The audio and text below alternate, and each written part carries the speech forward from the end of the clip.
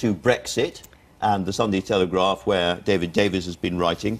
It's been a very big week for Brexit, of course. We shouldn't lose sight of that. Monday, Tuesday were really big days. So I know we're going to be talking, I hope, to David Davis later. This is a very upbeat piece by David Davis, essentially saying we're 3/4 of the way there, folks. We've kind of got over the main hurdles in the negotiation, and now we can look forward to the sunlit uplands of Brexit. Of course, he would say that. I think there's a lot to go. I think Brexiteers are still extremely nervous about the detail of this, and in particular on the transition, and this feeling that actually nothing's going to change during the transition. William Rees-Mogg, Jacob Rees-Mogg, I beg your pardon, Jacob Rees-Mogg, get my Rees-Moggs right, writing in the Express, says that there's a real possibility that the transition becomes the permanent state, and if that was true, it would be as big a national humiliation as Suez. Well, lovely flowery language there. I mean, I think that absolutely goes to the heart of what Brexit supporting MPs fear, and I'm sure many of the 17.4 million people who voted for Brexit fear